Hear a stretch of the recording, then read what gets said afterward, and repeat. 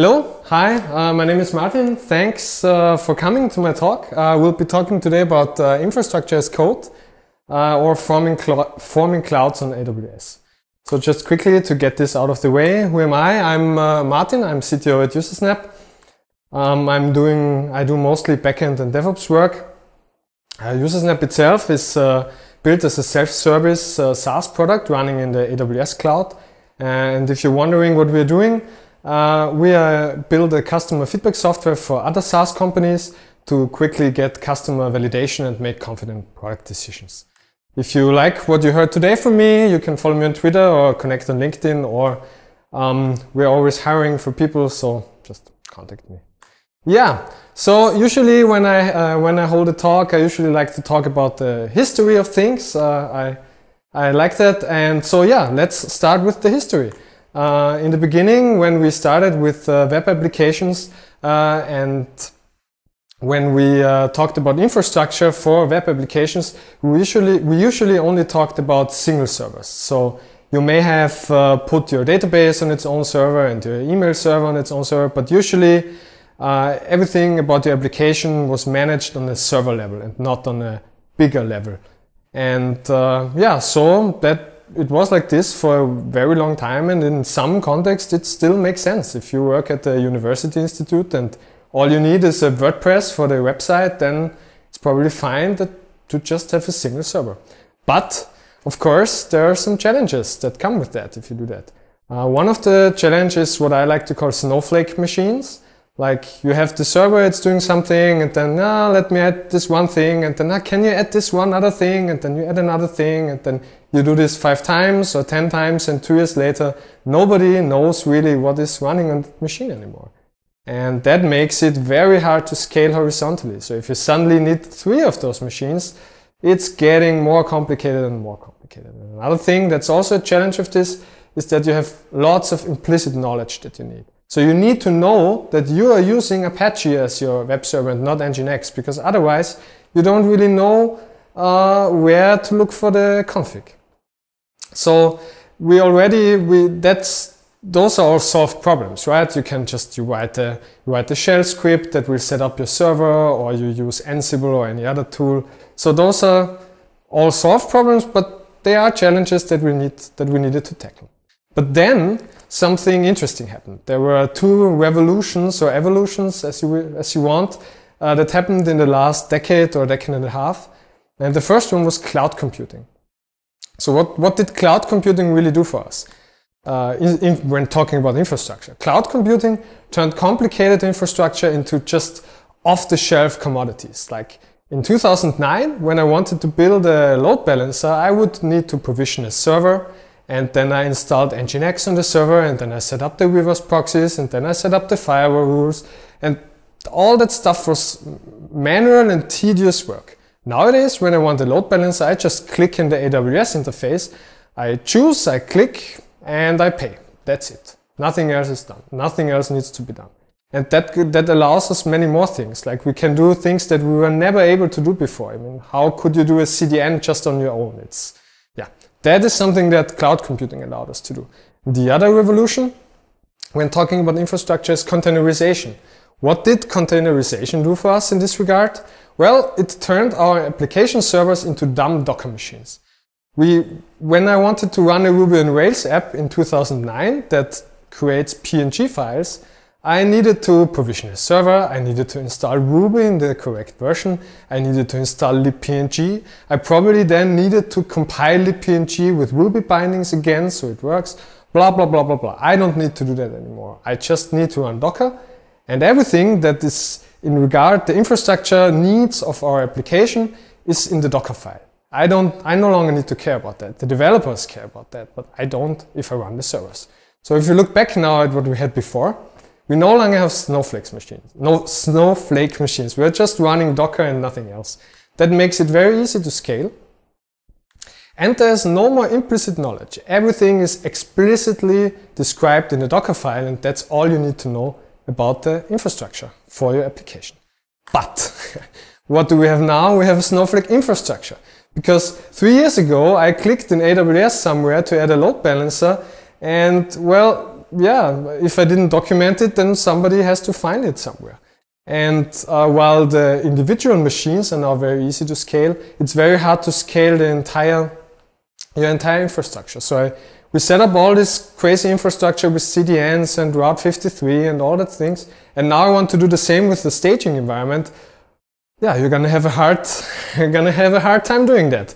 And again, we have lots of implicit knowledge, and it sometimes even gets worse, because in AWS, for example, you have different regions, and if you go to EC2, to the EC2 dashboard, and you're in the wrong region, you don't see servers. Where are my servers? Yeah, they're in a different region. So we just swapped out the problems. We moved the same problems to a different level. And yeah, so how are we going to manage that? Well, I have some requirements that I think are necessary for modern infrastructure tooling. So at first, all of our infrastructure tooling must be compatible with the cloud provider APIs. So all the bash scripts that I wrote 5 years ago that I used to set up my servers, I can throw them all away. They are no longer valid. Everything should be declarative. I don't want to describe how I want something to be done. I just want to declare what I want to have. That's also stark contrast to the bash scripts. The bash scripts were direct, or a Docker file. They're explicitly showing what to do in what order. And here I just want to say, I want to have a CDN. That's it. It should be idempotent. Whenever I apply my infrastructure, multiple times, it should always have the same result. It should be customizable. If I want to have a staging environment and a different domain, for example, I should just be able to configure that. The result should not be special. It should not output a black box that I cannot look into. It should put out something that's normal in the environment of my cloud provider.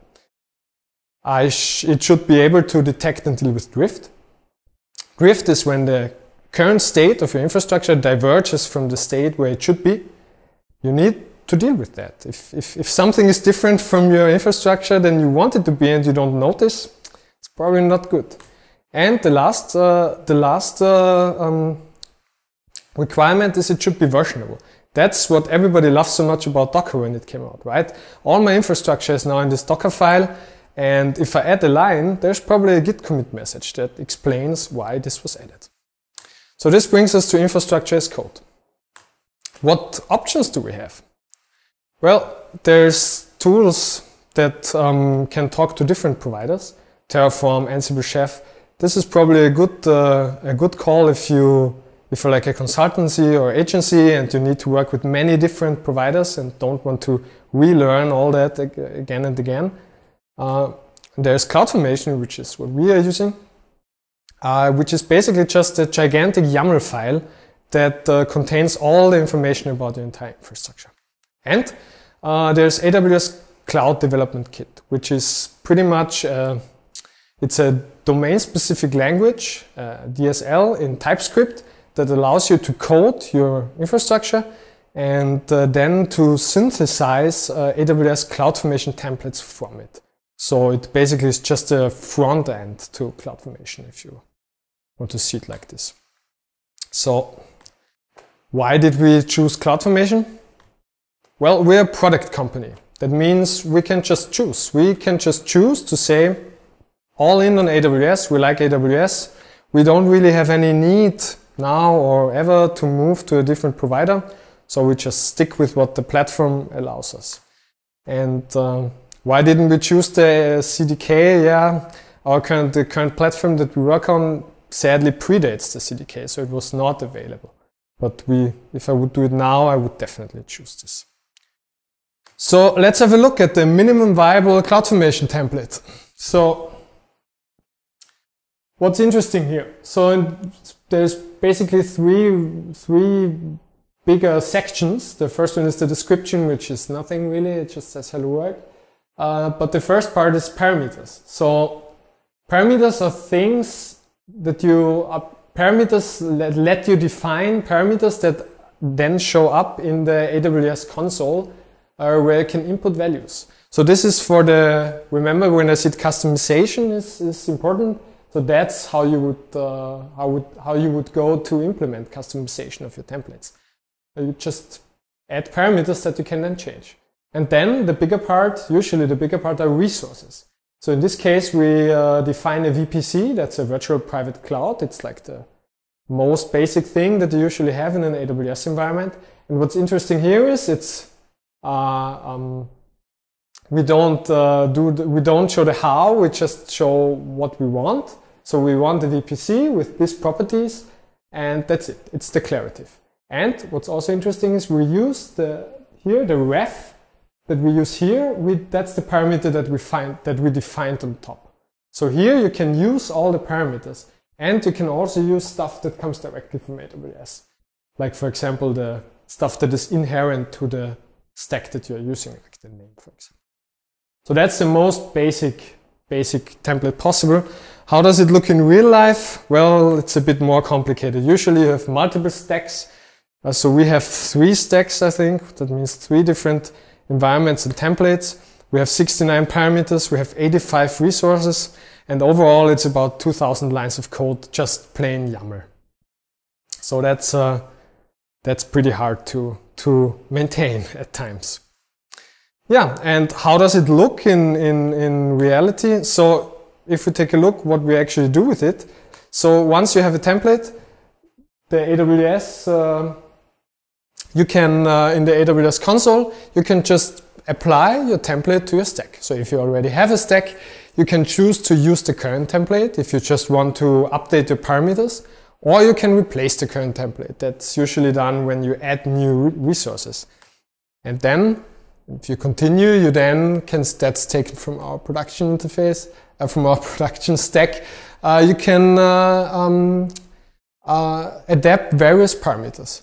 And if you're done with that, and Cloudformation will show you a preview of all the changes that you will do.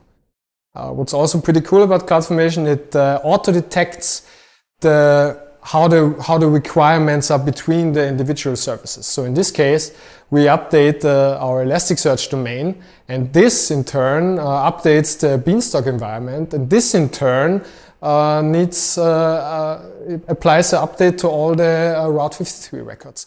And that's all done by Cloudformation. You don't need to do that yourself. That Cloudformation knows how the relationships are. That's pretty cool. And then you just press the big scary button, and then stuff happens to your infrastructure. And you hope it works out. And it usually does. Yeah, so that was a very quick intro. And yeah, so in summary, what do we like about Cloudformation? We like that we got rid of all our Snowflake machines and Snowflake applications. There's just everything that is needed to know about the infrastructure can be found either in the template, in the Cloudformation template, in the Docker file, or in parameters. And that also means it's very easy to replicate. So it's very easy to just make a new staging environment, for example.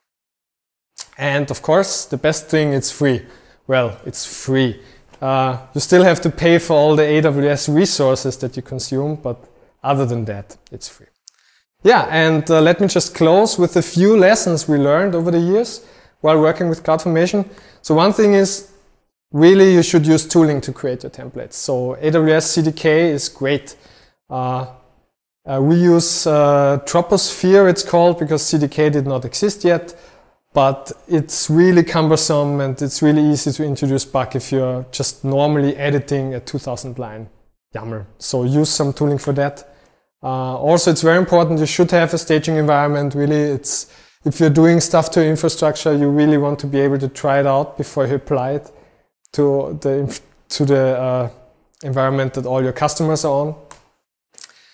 What's also a good thing that we found out over the years is sometimes it makes sense to do stuff manually.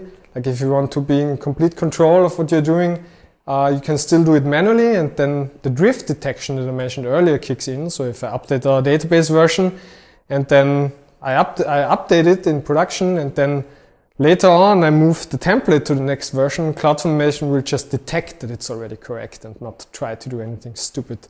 And the last thing is, that's I guess true for every powerful tool in the world, starting with Cloudformation and ending with a circular saw.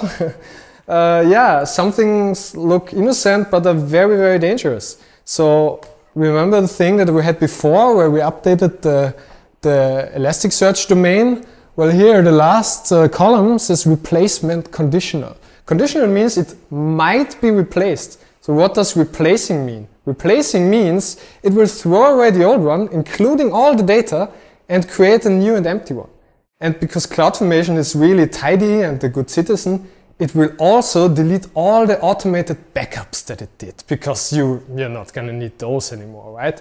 So if you don't really pay attention to this thing, you can wake up with a really, really bad day. Yeah, so there's a word of warning for that. Yeah, and last, it's now behind my, behind this snippet, there is a way to actually take care so that this doesn't happen to you. It's called stack policies. That means you can protect important resources from deletion and replacement, which is, I would very recommend to do. Yeah, and that's the end of my talk. I hope you liked it. I hope it was informative, and yeah, see you around. Thanks.